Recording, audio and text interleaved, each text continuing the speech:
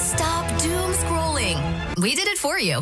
Here's what you need to know with Aimee and Shawn on 102.7 VGS. The lineup for the 10th anniversary of Life is Beautiful announced yesterday. Here's who you'll see downtown this September. The Killers, Kendrick Lamar, BB Rexa, Nelly, along with more indie bands like Baby Kangaroo. Just another Sunday afternoon in Jorgen. I just made those ones up. Those are actually, they don't exist at all. There's a lot of that, it seems like. Yeah. Mixed reception to the lineup. Read the story at 1027VGS.com. It's the 10th anniversary. Like, most of their lineups are pretty good. Mm-hmm. But it seems like every 3 or 4 years they hit you with ones like, you know. Yeah, I mean, I think that it's the experience of going, right? Because you can't catch any or all the bands anyways. But I think that they should have thrown somebody like huge in the mix. It had to be somebody huge for the 10th. But how do you do it? I don't know. There are so many big concerts that are coming here now. I know. So many festivals. Like, this is literally everyone that was left. Mm-hmm. No, who else you get? Yeah, I know. So, yeah, but 1027VGS.com, I got a story there.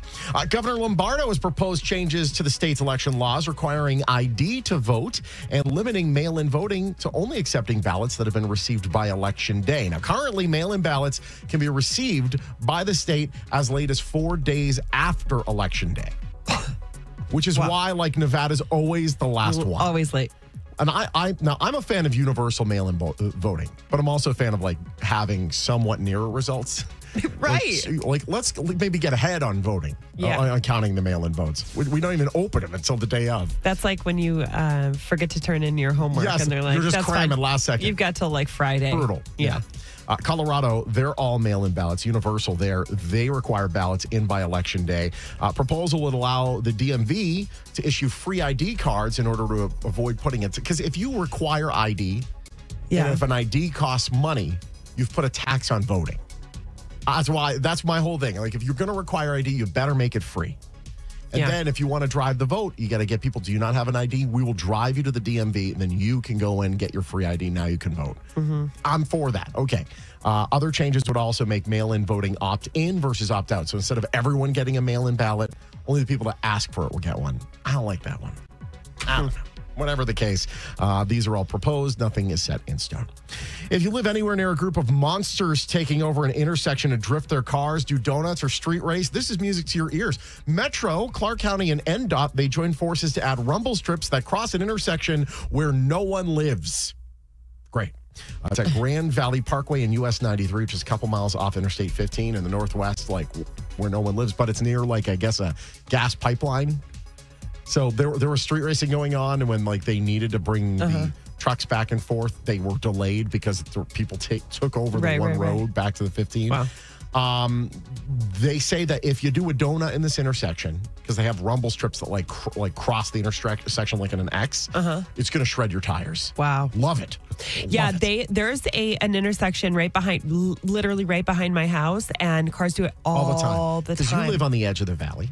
Yeah. I live on the edge of the valley. But, like, this is, like, in between, there's, like, an apartment complex, houses, my house, and then a water basin. So, and it's so funny because if you are at my wall in my backyard and you look down, you can see everybody else's backyard. And every time it happens, you see all of us, like, Karens out there with our phones. Knock it off! I have Googled the cost of spike strips. It's bad. All I want to do is just throw them out. It scares me so bad because we're on that corner lot that if somebody spins out, they're hitting my wall. Yes, exactly. Happens all the time. Oh, and then I'll get an HOA thing telling me I have to fix my wall. 4 hours after it happens. It's ridiculous. No word as to whether or not they plan to add this to more populated areas, but I have a hint. They should. Yeah. Speaking of streets, more construction. Yay! Starting Sunday, Eastern Ave going to be brought down to 2 lanes for repaving between Serene and Silverado Ranch Boulevard. That project expected to last through mid-June. Fun. It's not all bad news for Henderson, though. Lotus of Siam planning a 4th location down by Henderson West next year. Very cool. You would have known that if you went to 1027VGS.com. Stories there. The Knights beat the Oilers in Edmonton, but last night the Oilers got revenge at the Fortress. VGK losing 7-4. Goalie Jonathan Quick pulled. Knights back on the road tomorrow night against the Sharks. Weather cloudy. Chance of rain throughout the day. High in the upper 50s. Wind gusts as high as 50 miles an hour expected through tonight.